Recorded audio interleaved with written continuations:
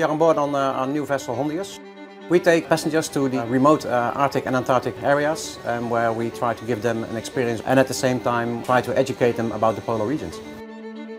My name is Mark van der Hulst. I'm the Chief Operating Officer of the Oceanwide Expeditions group in the Netherlands. We operate vessels in the polar regions for 25 years. We always knew that one of the only systems that could provide us communications in our remote areas, in the end it's Iridium that's providing us global coverage where nothing else is working. So.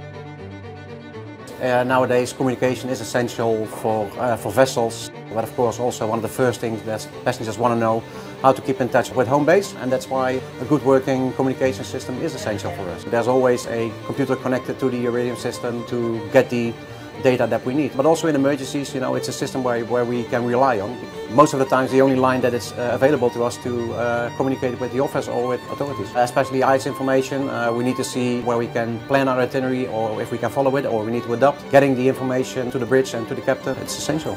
And for an operational perspective, of course, it's a system where I can rely on. It has proven that it's very efficient communication, even for day-to-day chit-chat with the captains or getting an update on the onboard situations or them reaching me. The fact that the system has been accepted now or will be accepted into the global distress safety system, that's proven fact that it's a reliable system and that we hope we never need it, but in case of an emergency we know it's there.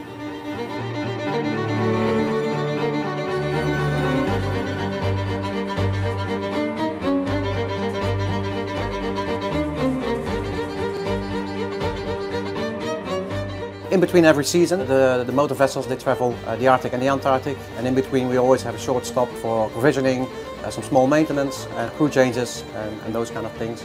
In the modern days where everybody is emailing and texting and sharing beautiful moments or captures, it's continuously ongoing email stream from the vessel towards all the places around the world. Choosing a data plan is well, you roughly, of course, you know how much data we use and we know that how much the bridge essential systems or communication between the office is needed.